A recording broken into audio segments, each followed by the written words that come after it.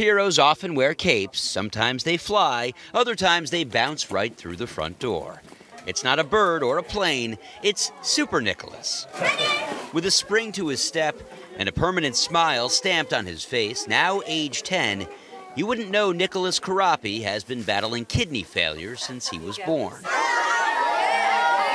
His Hopedale Memorial Elementary School classmates lined up to support his superpowers, using their super costumes and energy, and he can use their help. The fourth grader needs a new kidney. One was removed at age 1, the other now in stage 4 failure.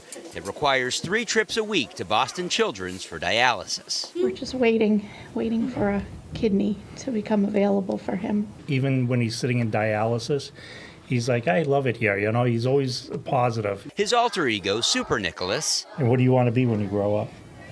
Maybe a comic book creator. The character he drew is emblazoned on the shirts of those helping him along the way. They're so wonderful here. It's like another family.